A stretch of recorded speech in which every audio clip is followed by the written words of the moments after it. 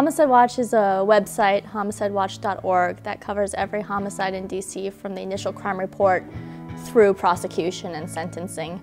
It's powered by a database, but the heart of it is really a reported blog where I do most of the reporting. I'm in court nearly every day, following cases, tracking them through the system.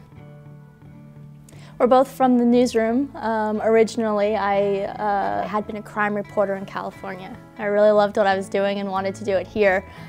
Unfortunately, no one was hiring crime reporters in DC.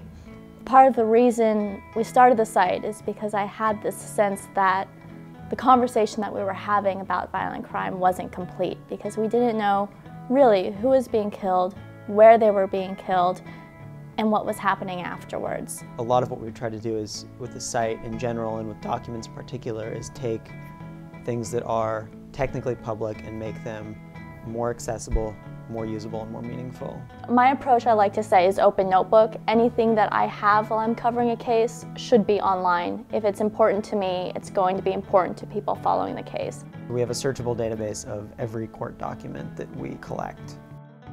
I've learned that the typical news cycle of a story doesn't really suit the purpose of covering crime very well, because people come back to crime stories sort of on their own time and for different emotional reasons. We know that people come back to the site and they follow a case from start to finish, from arrest to indictment to trial.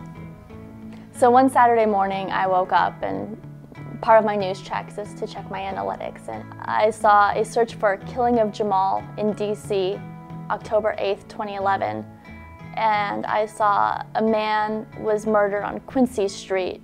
So I started pulling together this information and saying, okay, Jamal, Quincy Street shooting. I took those search terms to Facebook and to Twitter and was able to identify the victim in that case. What I've realized, though, is that the point of being first isn't necessarily because we're in competition with other media. The point is that friends of Jamal were looking for information. They were looking for a place to go. They were looking to share their experiences and feelings. By having the information quickly, we created a place for them to go and react when they wanted to react, which was immediately and not 48 hours later.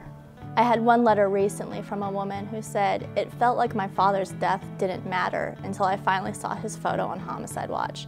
And then I knew that people more than just me cared."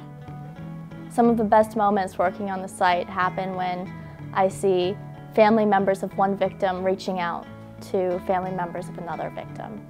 And being able to have created a place for that to happen is really a good feeling.